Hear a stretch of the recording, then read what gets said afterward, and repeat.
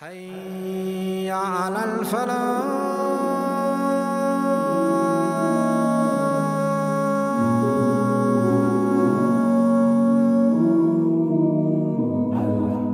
Today we're starting from chapter 77, Al-Mursalat.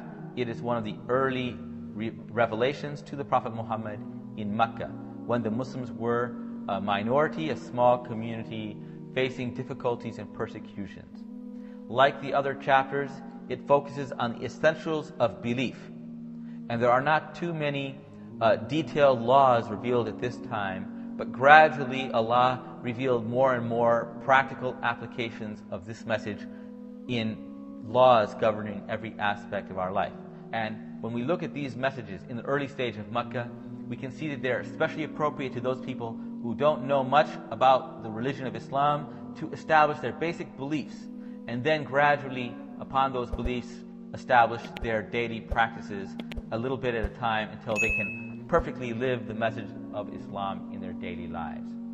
أعوذ بالله من الشيطان الرجيم بسم الله الرحمن الرحيم والمرسلات عرفا. In this beautiful chapter of the Holy Quran, Allah subhanahu wa ta'ala is calling to witness or swearing by aspects of His creation which testify to His glory and perfection and His ability and power, and are signs to us of the truth of this message. The first verse was revealed to us at a particular time, that it was revealed in Mina when the Prophet ﷺ was sitting with Ibn Mas'ud and some of the other companions in the shade of a grotto in Makkah. And at that time this revelation came to them, and Ibn Mas'ud says that he repeated the words after the Prophet Muhammad ﷺ almost immediately after their revelation. Now, as far as the interpretation, these words of these first 7 verses are very difficult to interpret. They're very general, and we have guidance and memories from the early generation, from the companions of the Prophet Muhammad ﷺ about their meaning. But Al-Mursalat means those things which are being sent out from Allah subhanahu wa ta'ala, and there are 2 basic ways of interpreting these verses: as the winds which are sent by Allah subhanahu wa ta'ala, and the angels which are sent by Allah subhanahu wa ta'ala. But each one of them is sent by Allah subhanahu wa ta'ala with blessings for humanity as well as warnings for humanity. As far as the last word, urfa, is translated here as one after another, and that is one of the meanings, that the angels come down in succession by the command of Allah, and the winds come one after another continually from Allah subhanahu wa ta'ala. The second verse, فَالْعَاصِفَاتِ عَصْفًا. The winds that blow violently, that Ibn Jarir, one of the early commentators in the Quran, was sure that this verse is referring to the winds, not the angels, that the winds can bring what is good and ma'ruf, what is beneficial to humankind, and they can also bring violent storms which are a threat. Then in verse 3, وَالنَّاشِرَاتِ نَشْرًا. Allah subhanahu wa ta'ala says, those that scatter. And this of course can be interpreted as the rains that scatter. Clouds are scattered by the winds, and the rain is scattered by the winds. The winds take the clouds to one area, it rains there. Nearby, they're still in a drought, the other people get rain by Allah's will and commandment. And He also sends the angels to scatter the truth of the revelations of Allah, revealing the scriptures of Allah to the different parts of the world, and sending the prophets to all of mankind, to all the different nations of the world who received these messages. And that will take us to verse 4. فَالْفَارِقَاتِ فَرْقًا. Fariq is taken from the same word that Furqan, one of the names of the Quran, which means to separate the truth from the falsehood. So the message of the Quran gives us a division between who's right, who's on the right path, who's on the wrong path, who's doing good and who's doing evil. And so it's a clear proof against us on the Day of Judgment that we have to base our actions according to the Holy Quran. And so the verses are revealed once again by the angels to the prophets, and the prophets bring that message to humanity of the difference between right and wrong. Then humanity either choose the right path or the wrong path, and they are once again separated on the Day of Judgment. Some of them are the companions of the right, and some of them are the companions of the left. Verse 5. فالملقيات ذكرا. And the angels that bring the revelations to the messengers, those to whom have been dispatched by Allah subhanahu wa ta'ala to visit the messengers and bring them the revelations. And of course the final messenger to mankind is the Prophet Muhammad sallallahu alaihi wasallam, and the final revelation is the Holy Quran. And that leads us to verse 6. عذرا أو نذرا. To cut off all excuses. That when the messenger has come to you, you have no excuse. Before you receive the message from Allah, the scripture and the Prophet, you may have an excuse on the Day of Judgment. Oh, well, I didn't know that what I was doing was haram or forbidden. Nobody told me. But Allah has sent the messengers to cut off our excuses. Didn't Allah send you warners to warn you about this day? They will have to agree, yes. Allah is swearing by all these things and calling them to witness. And what He's swearing to is coming in verse 7. إنما توعدون لواقع. Surely, Allah is swearing to the truth of this message that what you are promised, this Day of Judgment, must come to pass, because if it did not, then evil would go unpunished in this world, and those who are good and follow Allah's messengers and endure great struggles and resist temptation to do evil will have no reward. And so these promises must come to pass. فإذا النجوم طمست. When is this going to come to pass? This event, which is indisputable, which must come to pass. When is it going to happen? Allah says, when the stars lose their lights, when they fall out of the heavens, and all the lights of the heavens are extinguished. And in verse 9, وإذا السماء فرجت. The heavens are cleft asunder, become as doors and gateways, and the heavens collapse, and the angels are gathered around on what is remaining around the world of the heavens, witnessing this day, the startling day. وإذا الجبال نصفت. The mountains are blown away or disappear as if a mirage in some verses of the Quran, or become as dust, or become as fabrics, pieces of cotton fibers floating in the air. The mountains are insignificant and lose their power on that day. On that day, in verse 11, وإذا الرسل أقتت. the messengers are gathered to a time appointed, that all the messengers whom Allah subhanahu wa ta'ala has sent to mankind will be gathered together. And some of them will come and will be the leaders of large groups of people. Their ummah or their followers will be many. Some of them will be few or be by themselves, because in their lifetime they had few followers or none. And the Prophet ﷺ will come at the head of the largest group, the largest community of people who believed in him and followed him in this world until the end of the world. He will have the greatest number of followers. Each of those prophets will be, even though they are the most noble among humanity, will be trembling also and anxious. And they will be hesitant to approach Allah subhanahu wa ta'ala and speak out in intercession on behalf of everyone. But the Prophet ﷺ will be the one chosen for that intercession and go and prostrate before Allah subhanahu wa ta'ala and speak and be given the permission to speak on behalf of all of us on the Day of Judgment. That is a day, in verse 12. لأي يوم أجلت. For what day are these signs postponed? Everybody's saying, when is this day going to come? And of course, the prophets didn't reveal to us the exact time of the hour or the last day. There's no wisdom in that, because the believer acts as if the last day would be the last day in which you can act, the day that you can do good or evil in this world, the last day of your life. While the disbelievers reject it and they believe it's far off and they're not worried about it, they are hoping vainly that they can repent to Allah before the coming of that last day. So they wait until it's too late, till the angel of death appears before them. So which day has been postponed by the wisdom of Allah? ليوم الفصل. It's the day of sorting out, when there are two groups of people, the righteous, the believers who have submitted to Allah, and those who have rejected Allah and been ungrateful to Him and have rejected His commandments. That is the day which all of mankind is waiting. وما أدراك ما يوم الفصل. In verse 14, nothing can explain it to you, because there is nothing in our experience to prepare us for these tremendous visions of the Day of Judgment. But Allah will give us some examples and some description of what we can expect on that day. Verse 15 that is repeated as a refrain frequently in these chapters. ويل يومئذ للمكذبين. So Allah is saying in clear Arabic language to the unbelievers, which they understood clearly, that doom and destruction await those people who reject the belief in life after death, the belief in the resurrection out of the grave, and the judgment before Allah subhanahu wa ta'ala. ألم نهلك الأولين. To us, has not Allah destroyed the ancients? And can we not also destroy those who have come after them? Woe to those who reject this message of the Holy Quran.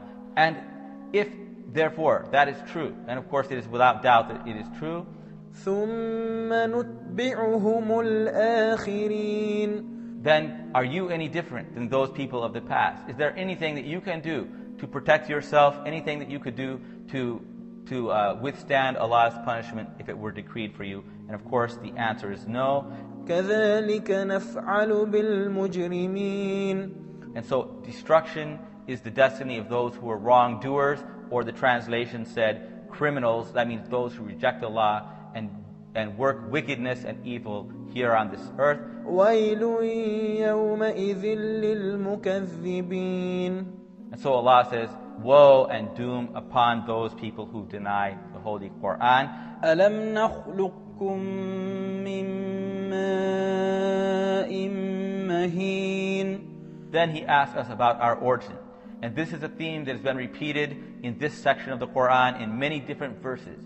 So it's obviously very important for us to think about the origins and the creation of the human being in various stages. So in verse 20, did we not create you from worthless, despised water, a liquid which is discharged from your parents, from the father and from the mother, which is something disgusting that nobody would like to handle or touch, but from this is our origin.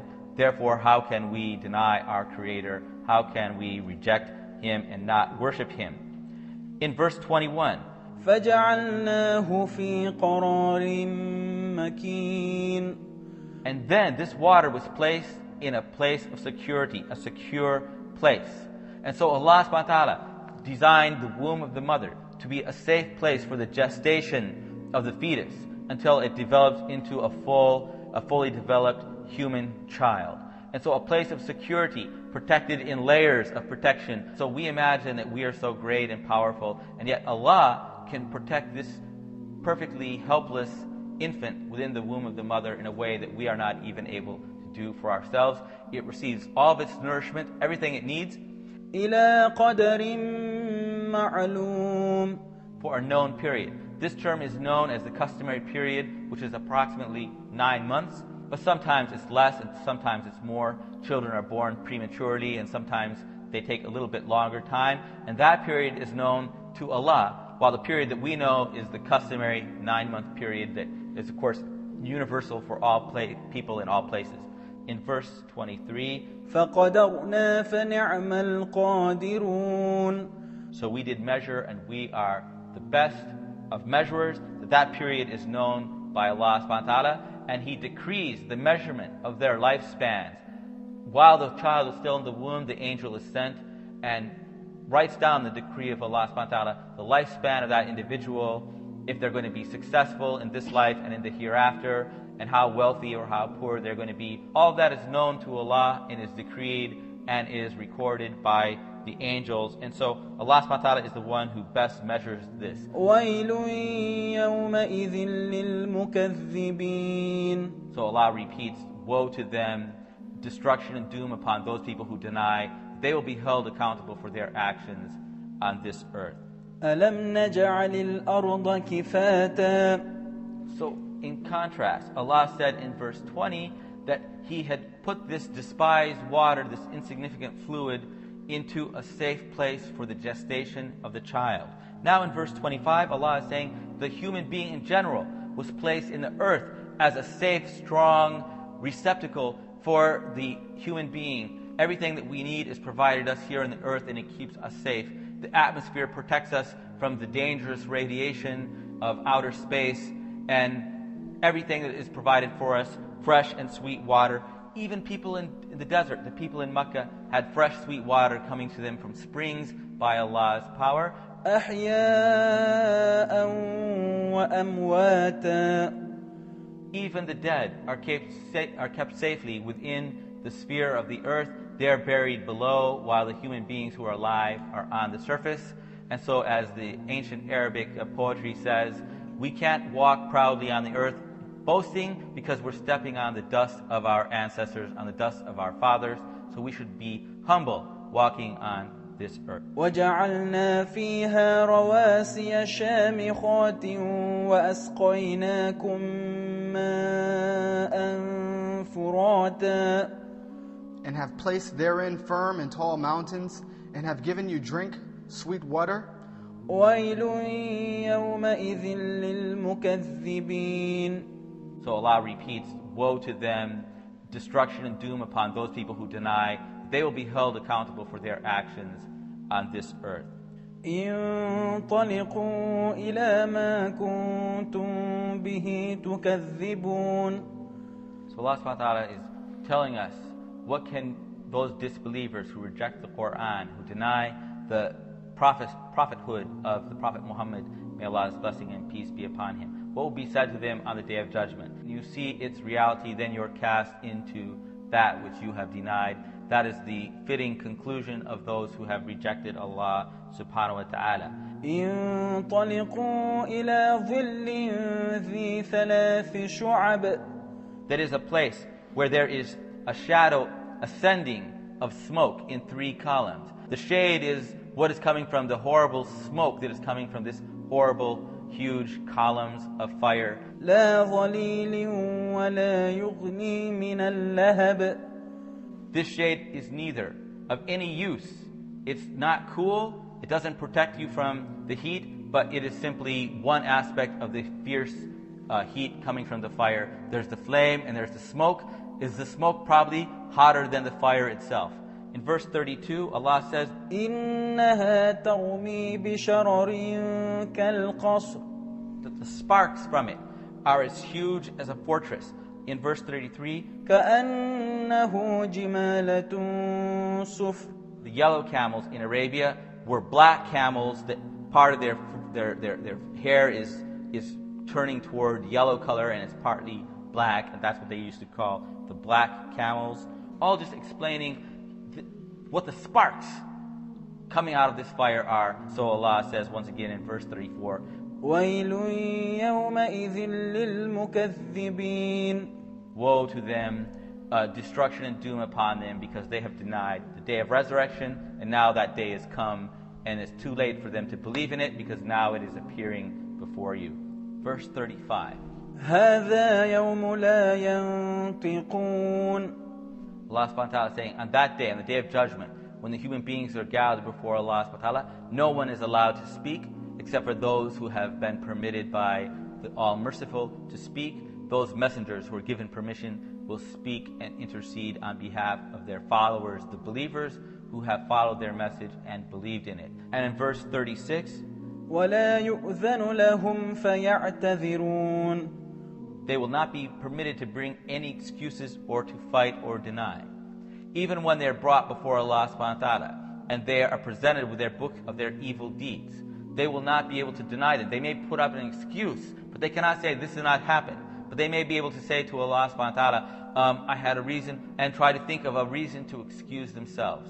But in the end, they will be forced by Allah subhanahu wa ta'ala to admit by the truth of their deeds, which they will see. Their own body parts will bear witness against them, their hands, their eyes, their ears, their feet. The whole earth will bear witness against them, and they cannot deny. And so Allah says to them once again, ويل يومئذ للمكذبين. woe upon you, doom and destruction upon you, because you have denied this day, and here this day is before you, and now you cannot speak, you cannot bring any excuse to excuse your actions before Allah subhanahu wa ta'ala. هذا يوم الفصل جمعناكم والأولين. So in verse 38, Allah subhanahu wa ta'ala says, that is the day of decision. When the decision is made, nobody can act, nobody can speak and bring any excuse. The decree of Allah is final, and there is nobody who can escape from Allah's judgment. On that day you will be gathered together with the people of all the generations of this earth. So you will never be able to say that it's somebody else's fault, it's the previous people who have misled me, but they will be there, each one as a witness against you. So even if people of the past had false teachings, and they spread false teachings and misled you, yet they will witness that I didn't force him to follow me, but he chose to follow me, and I misled him, and I'm going to go to hell, and he has to go to hell too. And so those people who were misled will say, oh, the people who have misled us deserve double the punishment. But that will not be any good for them, and it will be of no satisfaction to them, will be full of regret, and wish that they had changed and could go back to the earth and live their lives over again, the right life. فَإِن كَانَ لَكُمْ كَيْدٌ فَكِيدُونَ. And so in these verses Allah is saying, if you have a plot or a plan in verse 39, then go ahead, use it against me.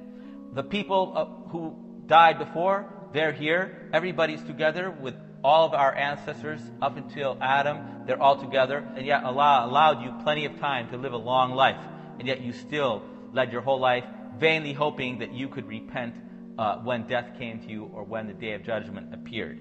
وَيْلٌ يَوْمَئِذٍ لِلْمُكَذِّبِينَ. Woe upon you, doom and destruction upon you, because you have denied this day, and here this day is before you, and now you cannot speak, you cannot bring any excuse to excuse your actions before Allah subhanahu wa ta'ala.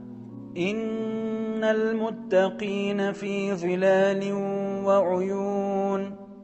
Now Allah, in contrast, gives us in verse 41 the reward of the pious person, who shall be amidst shades and springs. The pious here, the word for that is al-muttaqun. Taqwa means seeking to protect yourself, is to obey Him, to submit to Him, and to follow all of His commandments. And so the pious, the people of taqwa, are protected from the hellfire. They have nothing to fear. They will have no grief. They will never regret the past, because the past is forgiven.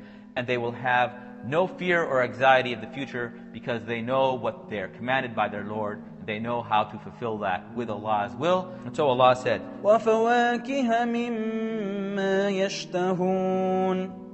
That there they will have fruits such as they desire. That everything they desire is available to them, the most delicious fruits. The fruits of this world will be available to us in Jannah. They will have the same names, but they will be something much more delicious and much different than the thing that we're used to in this earth. But if paradise was something totally strange to us, it would be unfamiliar, and people would be frightened, they wouldn't feel comfortable. But actually when you go there, you will see everything that will bring comfort to your eyes and to your heart, and you will be satisfied. كُلُوا وَاشْرَبُوا هَنِيئًا بِمَا كُنْتُمْ تَعْمَلُونَ.